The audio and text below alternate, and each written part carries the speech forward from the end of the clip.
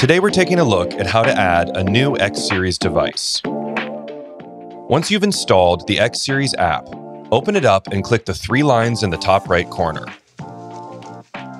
Then click Add Device. Select if you're adding an X Series device or a different Haven product. We're selecting X Series. Select your location or click the top button to create a new location. The system will then look for your controller. Make sure the X Series controller is powered on.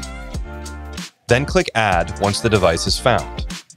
Click Next in the top right corner once it's ready to connect. Select the Wi-Fi you want to use from the list. If needed, you can manually add your Wi-Fi information.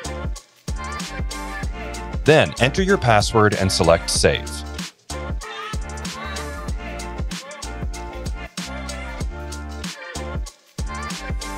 Once connected, press Done in the top right corner.